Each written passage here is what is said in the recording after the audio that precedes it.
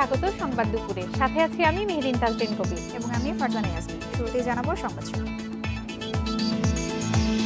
ইউনিসেফের champion award শিশুদের উৎসর্গ করলেন প্রধানমন্ত্রী। রাতে ভাষণ দেবেন জাতিসংঘে।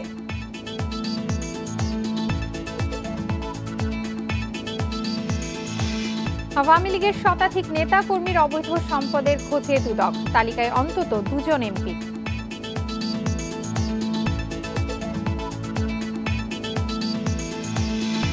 অনৈতিক সম্পর্কের জেরে জামালপুরের সেই ডিসি সাময়িক বরখাস্ত, তদন্তের ভিত্তিতে বিভাগীয় ব্যবস্থা।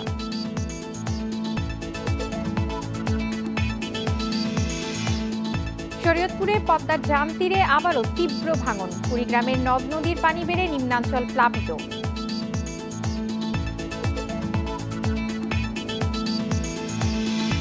বড় জয়ে অনূর্ধ্ব 18 সাফ চ্যাম্পিয়নশিপের ফাইনালে বাংলাদেশ ভুটানকে হারালো 4-0 গোলে।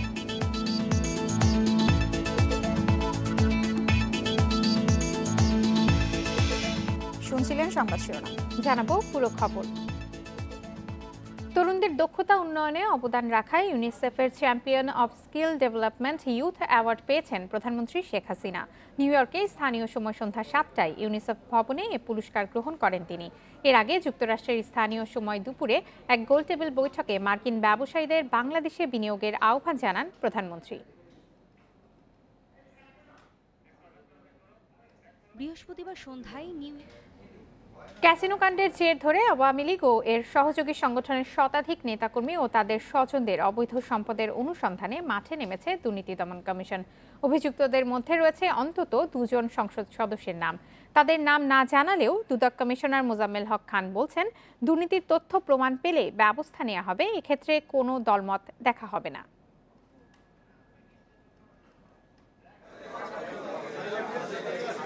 ক্যাসিনো সহ আইনশৃঙ্খলা বাহিনীর নানা অনিয়মের বিরুদ্ধে অভিযান শুরুর পরপরই সামনে আসে এর সঙ্গে জড়িত আওয়ামী লীগ ও এর সহযোগী সংগঠনের নেতাকর্মীর নাম। এ অবস্থায় অভিযুক্তদের বিষয়ে তথ্য সংগ্রহ শুরু করে দুদক। করণীয় ঠিক করতে সেগুনবাগিচার কার্যালয়ে সব উপপরিচালক, পরিচালক, মহাপরিচালক ও সচিবকে নিয়ে হয়েছে দুদকের বৈঠক। এ সময় দেয়া হয় 2 সংসদ সদস্য, একাধিক যুবলীগ নেতাসহ ক্ষমতাসীন দলের শতাধিক নেতাকর্মীর অবৈধ সম্পদ অনুসন্ধানের দিক নির্দেশনা। তবে আওয়ামী লীগের বেশ কজন দুর্নীতিবাজ নেতার বিরুদ্ধে ব্যবস্থা নেওয়া হবে জানালেও কোনো ব্যক্তি বিশেষের নাম বলতে রাজি হননি দুদকের কমিশনার মোজাম্মেল হক খান। যাদের পরিচয় আপনারা জানেন, আমি তাদের নাম বলবো না, কেননা এই মুহূর্তে এখনও তারা বিচারের কাঠগড়ায় এখনও যায়নি, তাদের সেই প্রক্রিয়ার মধ্যে আছে। তারা সরকারের বা দলের গুরুত্বপূর্ণ ব্যক্তি। ক্যাসিনো ও দুর্নীতি বিরোধী অভিযানে নাম আসেনি এমন কিছু দুর্নীতিবাজ ব্যক্তির তথ্য প্রমাণও সংগ্রহ করেছে দুদক। আদালতে উপস্থাপনযোগ্য তথ্য পেলেই নেওয়া হবে আইনি ব্যবস্থা।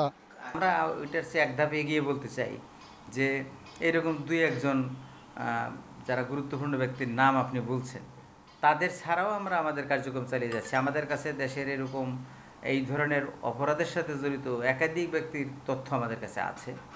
পর্যায়ক্রমে আমার মনে হয় সকলের কাছে আমরা পৌঁছব। দুর্নীতির বিরুদ্ধে প্রধানমন্ত্রীর জিরো টলারেন্স নীতির কথা বিবেচনায় রেখেই কাজ চলছে বলেও জানিয়েছে দুদক। রিশাদ হুদা, ইন্ডিপেন্ডেন্ট নিউজ, ঢাকা।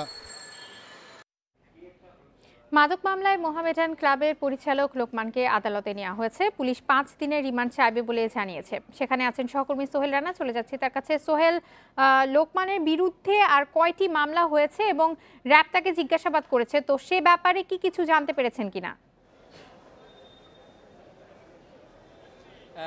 আমরা যতটুকু জানতে পেরেছি, আজকে সকাল 12টার দিকে তেজগাঁ থানা থেকে লোকমানকে এখন সিএমএম কোর্টে এনে রাখা হয়েছে, কিন্তু এখন পর্যন্ত কোর্টে তোলা হয়নি তাকে। এবং আমরা যতটুকু জানতে পেরেছি 3টার দিকে তাকে কোর্টে তোলা হবে এবং ঢাকা মহানগর যে আদালত রয়েছে 19 নম্বর আদালত শরফুজ্জামানের আদালতে তাকে তোলা হবে এবং পুলিশের পক্ষ থেকে 5 দিনের রিমান্ড দাবি করা হবে। আমরা যতটুকু যতটুকু জানতে পেরেছি। তবে এর আরেকটি বিষয় এখানে এসছে যে ক্যাসিনোর ব্যবসার সঙ্গে জড়িত খালেদ, তাকে কিন্তু আজকে যে 5 দিনের রিমান্ড দিয়েছিল আদালত, সেই রিমান্ড শেষে আজকে কিন্তু তাকে তোলা হয়েছে 16 নম্বর আদালতে, যেটার বিচারক হচ্ছেন মাহমুদা আক্তার। এবং এই মাহমুদার আদালতে তাকে আজকে আবার নতুন করে রিমান্ড দেওয়া হবে কিনা, কিংবা তাকে জামিন দেওয়া হবে কিনা, কিংবা কারাগারে পাঠাবে না, সেটার বিষয়ে কিন্তু আজকে একটা সিদ্ধান্ত হওয়ার কথা রয়েছে। এবং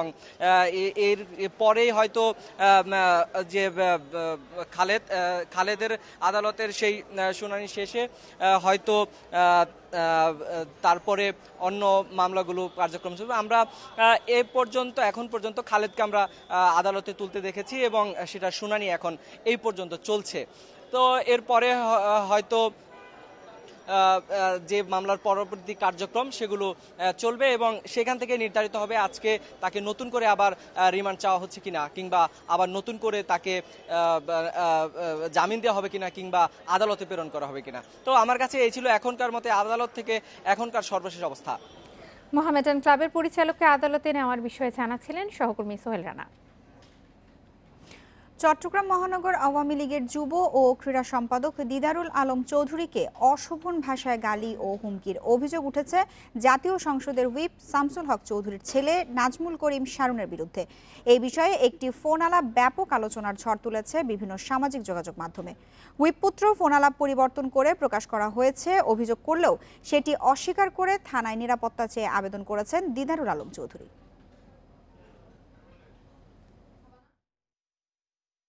17 সেপ্টেম্বর জমি সংক্রান্ত আলোচনার সূত্রে জাতীয় সংসদের হুইপ শামসুল হক চৌধুরীর ছেলে নাজমুল করিম চৌধুরী শারুনকে ফোন করেন নগর আওয়ামী লীগের যুব ক্রিয়া সম্পাদক ও চট্টগ্রাম আবাহনী ক্লাবের সাবেক মহাসচিব দিদারুল আলম চৌধুরী। কথাবার্তার এক পর্যায়ে উত্তেজিত শারুন দিদারুল আলমকে শারীরিক নির্যাতনের হুমকি দেয়। শোনো, আমি হলে শেখ মুজিবের আদর্শিক সন্তান। তোমার আব্বা তো তোমার এইসব গালগল পাঙ্গেল অন্য জায়গায় করে এগুলো আপনি আমার সাথে আমি তোমার তুমি এত আসো ওই কি বলে রোববার আইসা জায়গাটা যখন প্যান্ট শার্ট খুলে দিব রাস্তাঘাটে তখন বুঝলেন তোকে এতক্ষণ সম্মান করে কথা বলতেছে আপনার গায়ে লাগতেছে না? কথা বলতেছেন কিসের জন্য? তুমি রাস্তাঘাটে আপনি উল্টাপাল্টা কথা বলতেছেন কিসের জন্য? তুমি কি উল্টাপাল্টা কি বললাম? আপনার তর্কের কি এগুলো? আরে আজাদি মাঠ বললাম তো তোমার এই ফোনালাপ সামাজিক যোগাযোগ মাধ্যমে ভাইরাল হলে উঠে আলোচনার ঝড়। পাঁচলাইশ থানায় অভিযোগ করেন দিদারুল আলম। এ বিষয়ে কথা বলতে ফোনে না পাওয়া গেলেও ফেসবুক অ্যাকাউন্টে শারুনের অভিযোগ ফোনালাপটি এডিট করে প্রকাশ করা হয়েছে। একটা লোক কতটুকু প্ল্যান ওয়াইজ কাজ করলে তিনি আমাকে ফোন দিয়ে কল রেকর্ড করতে থাকেন। আমি কিন্তু প্রথম থেকে ওনার সাথে একটা খারাপ ব্যবহারও করিনি এবং যথেষ্ট সহনশীলতার পরিচয় দিয়েছি, কিন্তু উনি ওনার যে বক্তব্যের প্রেক্ষিতে আমি ওনাকে বাজে মন্তব্য করতে বাধ্য হয়েছি, উনি ওই বক্তব্যগুলো কেটে দিয়েছেন। তবে এই অভিযোগকে মিথ্যা বলে চ্যালেঞ্জ করেছেন দিদারুল।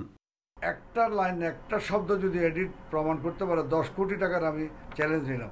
এই কলের আগে গত শেখ কামাল টুর্নামেন্টের মধ্যে তার সাথে আমার কথা হয়েছে কিনা, এই 4-5 বছরের মধ্যে কল লিস্ট আইনা কোনো ফোন আমি ওকে করছি কিনা যদি প্রমাণ দিতে পারে, তাও 10 কোটি টাকার চ্যালেঞ্জ দিলাম। এদিকে আবাহনী ক্লাবে জুয়া থেকে হুইপ শামসুল হক চৌধুরী 5 বছরে 180 কোটি টাকা আয় করেছেন উল্লেখ করে ফেসবুকে পোস্ট দিয়েছিলেন হালিশহর থানার সাবেক ভারপ্রাপ্ত কর্মকর্তা সাইফ আমিন। মঙ্গলবার তাকে শৃঙ্খলা ভঙ্গের অভিযোগে বরখাস্ত করা হয়েছে। অনুপম শীল, ইন্ডিপেন্ডেন্ট নিউজ, চট্টগ্রাম। ক্যাসিনোর টাকার ভাগ দলীয় লোক বা প্রশাসনের যারাই পেয়েছে কেউ ছাড় পাবে না বলে হুঁশিয়ারি জানিয়েছেন সড়ক পরিবহন ও সেতুমন্ত্রী ওবায়দুল কাদের। সকালে সিলেটের তোপখানা এলাকায় সড়ক ভবনের ভিত্তিপ্রস্তর স্থাপন শেষে সাংবাদিকদের একথা বলেন তিনি। মন্ত্রী বলেন, ক্যাসিনো কাণ্ডের পেছনে রাঘব বোয়ালদের ধরতেও চলছে তদন্ত। আওয়ামী লীগের সব নেতাই রয়েছেন নজরদারিতে। ওবায়দুল কাদের আরও জানান, শুধু যুবলীগ নেতা ইসমাইল হোসেন চৌধুরী সম্রাট নয়, আরও অনেকের নামই উঠে আসছে। শুরু হয়েছে তদন্ত, এরপরই তাদের বিরুদ্ধে ব্যবস্থা নেওয়া হবে। যে দলের হোক না কেন কেউ অপকর্ম করে পার পাবেন না বলেও জানান মন্ত্রী।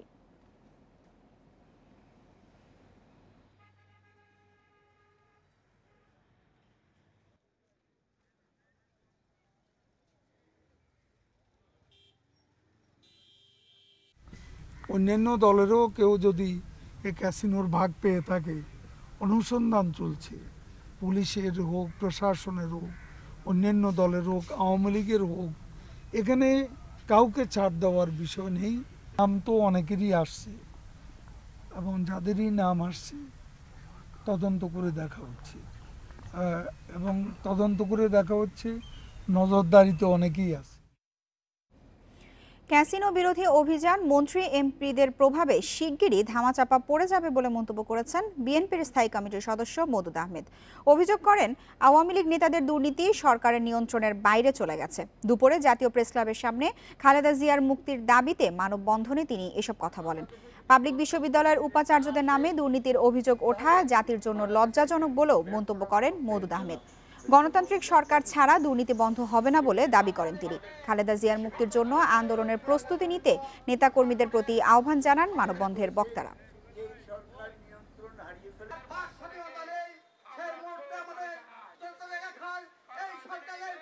জনগণের সত্যিকারের প্রতিনিধিত্বশীল সরকার গঠিত হলেই এই নৈরাজ্য দূর হবে, এই চাঁদাবাজি দূর হবে, এবং এই জুয়ারি দূর হবে, এই ক্যাসিনো দূর হবে, এবং এই দুর্নীতি দূর হবে। তাছাড়া এই সরকারের পক্ষে তাদের নিজেদের দলীয় লোকদের এই দুর্নীতি তারা দূর করতে পারবেন না। যেমনটি সংবাদের শুরুতেই জানিয়েছিলাম, তরুণদের দক্ষতা উন্নয়নে অবদান রাখায় ইউনিসেফের champion of skill development youth award পেয়েছেন প্রধানমন্ত্রী শেখ হাসিনা। নিউ ইয়র্কে স্থানীয় সময় সন্ধ্যা 7টায় ইউনিসেফ ভবনে এ পুরস্কার গ্রহণ করেন তিনি। এর আগে যুক্তরাষ্ট্রের স্থানীয় সময় দুপুরে এক গোলটেবিল বৈঠকে মার্কিন ব্যবসায়ীদের বাংলাদেশে বিনিয়োগের আহ্বান জানান প্রধানমন্ত্রী। বৃহস্পতিবার সন্ধ্যায় নিউ ইয়র্কের ইউনিসেফ ভবনে প্রধানমন্ত্রী শেখ হাসিনার সঙ্গে এক সন্ধ্যা অনুষ্ঠানে যোগ দেন বঙ্গবন্ধু কন্যা। এ সময় জাতিসংঘের শিশু তহবিল ইউনিসেফ তরুণদের দক্ষতা উন্নয়নে অসামান্য অবদানের স্বীকৃতিস্বরূপ প্রধানমন্ত্রী শেখ হাসিনার হাতে তুলে দেন champion skill development of youth পুরস্কার। পুরস্কারটি বাংলাদেশের জনগণ ও বিশ্বের সব শিশুকে উৎসর্গ করেন শেখ হাসিনা। এই সম্মানটা আমার একার না, এই সম্মানটা বাংলাদেশের, কারণ বাংলাদেশের জনগণ ভোট দিয়ে আমাকে নির্বাচিত করেছে, তাই তাদের সেবা করার সুযোগ পেয়েছি, আর এই সুযোগটা পেয়েছি বলেই আজকে এই সম্মানটা পেয়েছি। এর আগে স্থানীয় সময় দুপুরে নিউ ইয়র্কের লোট নিউ ইয়র্ক প্যালেস হোটেলে ইউএস চেম্বার্স অব কমার্স আয়োজিত গোলটেবিল বৈঠকে যোগ দেন প্রধানমন্ত্রী। এ সময় বাংলাদেশের উন্নয়নে মার্কিন বিনিয়োগ আরও জরুরি বলে মন্তব্য করেন তিনি। এ ধরনের পারস্পরিক সহযোগিতা দুই দেশের বন্ধুত্ব আরও জোরদার করবে। গত কয়েক বছরে বিনিয়োগের অন্যতম গন্তব্যে পরিণত হয়েছে বাংলাদেশ। কৌশলগত অবস্থানের কারণে আঞ্চলিক ইকোনমিক হাব হিসেবে প্রতিষ্ঠার বিপুল সম্ভাবনা রয়েছে আমাদের। কাজেই বাংলাদেশের উন্নয়নে অংশীদার হতে মার্কিন বিনিয়োগকারী প্রতিষ্ঠানগুলোর প্রতি আহ্বান জানাচ্ছি। বাংলাদেশে বিদেশি বিনিয়োগ সহজ করতে সরকারের নানা পদক্ষেপ তুলে ধরেন শেখ হাসিনা। আজ রাতে জাতিসংঘ সাধারণ পরিষদের ৭৪তম অধিবেশনে ভাষণ দিবেন প্রধানমন্ত্রী শেখ হাসিনা।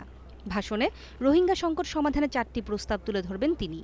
পাশাপাশি বাংলাদেশের উন্নয়ন অগ্রযাত্রা, অর্থনৈতিক অগ্রগতি, ডিজিটাল বাংলাদেশ, শিক্ষা, স্বাস্থ্য খাতের উন্নয়ন ও নারীর ক্ষমতায়ন প্রসঙ্গও তুলে ধরবেন বলে জানা গেছে। নুরে জান্নাত, ইন্ডিপেন্ডেন্ট নিউজ। সহকর্মীর সঙ্গে অনৈতিক সম্পর্কের প্রমাণ পাওয়ায় জামালপুরের জেলা প্রশাসক আহমেদ কবিরকে সাময়িক বরখাস্ত করা হয়েছে। জনপ্রশাসন প্রতিমন্ত্রী ফরহাদ হোসেন বিষয়টি নিশ্চিত করেছেন। প্রতিমন্ত্রী জানান, মন্ত্রিপরিষদ বিভাগের তদন্ত প্রতিবেদনের ভিত্তিতে আহমেদ কবিরকে সাময়িক বরখাস্ত করা হয়েছে। তার বিরুদ্ধে বিভাগীয় ব্যবস্থা নেওয়া হচ্ছে। আগামী সপ্তাহে শুনানি হতে পারে বলেও জানিয়েছেন প্রতিমন্ত্রী। তিনি বলেন, পুরো বিষয়টি প্রমাণিত হলে স্থায়ীভাবে তাকে বহিষ্কার করা হবে।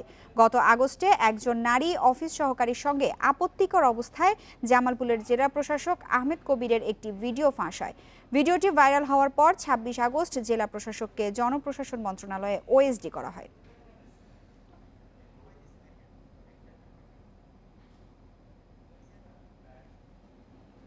হঠাৎ পদ্মার ভাঙনে বিলীন হয়েছে শরীয়তপুরের নড়িয়া ঝাঁঝিরায় পদ্মার ডান তীর রক্ষা প্রকল্পের ২০৮ মিটার। বৃহস্পতিবার সন্ধ্যা ৭টার দিকে নড়িয়ার সাধুর বাজার এলাকায় ভাঙন দেখা দেয়। মাত্র কয়েক ঘন্টায় পদ্মায় বিলীন হয়েছে ১২টি বসতবাড়ি, একটি পাকা মসজিদ সহ বেশ কিছু স্থাপনা। ভাঙন আতঙ্কে নদীর তীর থেকে বসতবাড়ি ও স্থাপনা নিয়ে নিরাপদ দূরত্বে সরে গেছে অর্ধশত পরিবার। ভাঙনের ঝুঁকিতে রয়েছে আরও অন্তত ২০০ পরিবার। সকাল থেকে ভাঙন রোধে কাজ শুরু করেছে পানি উন্নয়ন বোর্ড। তবে তীব্র স্রোতের কারণে বাঁধের সংস্কার কাজ বাধাগ্রস্ত হচ্ছে। 2018 সালে শরীয়তপুরে 1077 কোটি টাকা ব্যয়ে পদ্মার ডান তীর রক্ষা প্রকল্পের কাজ শুরু করে পানি উন্নয়ন বোর্ড। নির্মাণাধীন বাঁধের 208 মিটার ধসে যাওয়ায় মারাত্মক ঝুঁকিতে পড়েছে 9 কিলোমিটার দীর্ঘ বাঁধের পুরো অংশ। টানা বর্ষণ ও উজানের ঢলে ব্রহ্মপুত্র, তিস্তা, ধরলা সহ কুড়িগ্রামের নদ নদীর পানি বেড়েছে। প্লাবিত হয়েছে নদী তীরের নিচু এলাকা। এতে আমন ধান, ডাল ও বাদাম সহ বিভিন্ন ফসলের ক্ষেত নিমজ্জিত হয়েছে। পানি বাড়ার ফলে কুড়িগ্রাম সদর, উলিপুর, চিলমারি, নাগেশ্বরী ও রৌমারী উপজেলার কয়েকটি এলাকায় নদী ভাঙন দেখা দিয়েছে। পানি উন্নয়ন বোর্ড জানিয়েছে, গত 24 ঘন্টায় ধরলায় 28, তিস্তায় 13 ও ব্রহ্মপুত্রে 6 সেন্টিমিটার পানি বেড়েছে।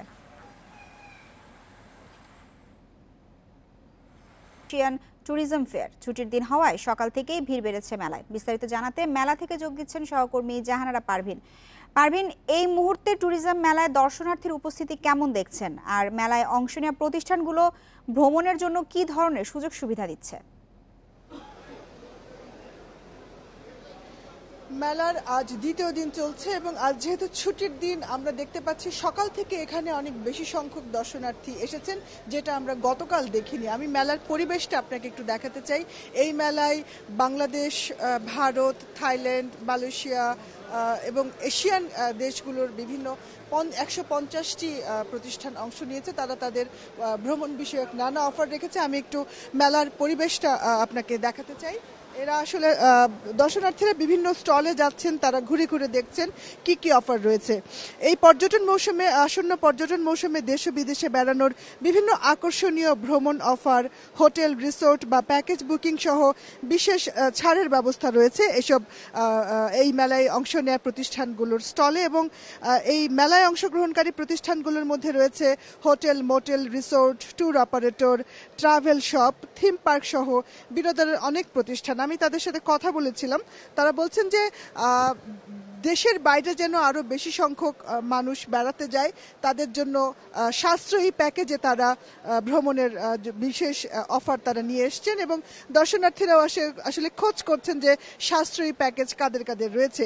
এই মেলার মাধ্যমে পর্যটন শিল্পের একটি পূর্ণাঙ্গ চিত্র দর্শনার্থীদের মাঝে তুলে ধরার চেষ্টা করেছেন আয়োজকরা। আর সকাল থেকে আসলে অনেকের সঙ্গে আমরা কথা বলেছিলাম যারা ট্যুর অপারেটর রয়েছেন, তারা বলছেন যে বেশ কিছু দেশে ভিসা প্রসেসিং ব্যবস্থা কিছুটা জটিল হয়েছে, অনেকের ভিসা প্রত্যাখ্যান হচ্ছে এবং এই ব্যাপারগুলো কূটনৈতিক সম্পর্ক যদি ভালো হয় যে দেশের সঙ্গে, সেই দেশের ভিসা অনেকটা সহজ হয় পেতে, এরকম কথাও তারা বলছেন যে এশিয়ার দেশগুলোর সঙ্গে আরেকটু যদি যোগাযোগ বাড়ানো যায় তাহলে সেই সব দেশের ভিসা পেতে আরও অনেকটাই সহজ হবে। বাংলাদেশ থেকে বিশেষ করে থাইল্যান্ডের কথা বলেছেন অনেক ট্যুর অপারেটর, যে থাইল্যান্ডের ভিসা বেশি প্রত্যাখ্যান করা হচ্ছে এবং অনেকে বলছেন যে কূটনৈতিক সম্পর্ক বাংলাদেশের সঙ্গে যাদের ভালো বা যাদের আরেকটু যদি উন্নত করা যায় তাহলে এই ভিসা প্রসেসিং বিষয়টা আরো সহজ হয়ে যায় এবং ভ্রমণের ব্যাপারটাও পর্যটকদের জন্য আরো বেশি সহজ হয়। সবকিছু মিলিয়ে বলতে পারি যে শুক্রবারের এই ছুটির দিনে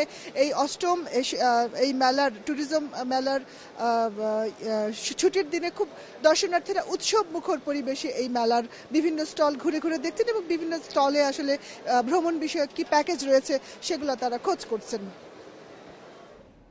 রাজধানী ঢাকা রেসিডেন্সিয়াল মডেল কলেজে সকাল 9টা থেকে শুরু হয়েছে বিজ্ঞান উৎসব।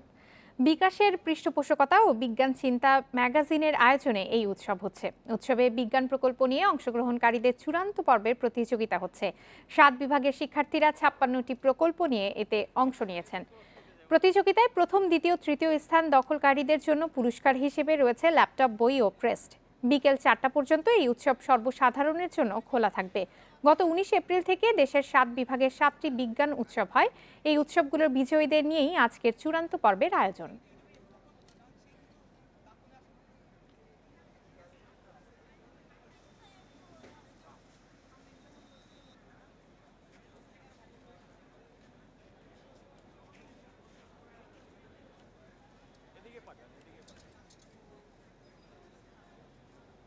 এই ছিল এখনকার সংবাদে। আমন্ত্রণ আমাদের পরের আয়োজনে।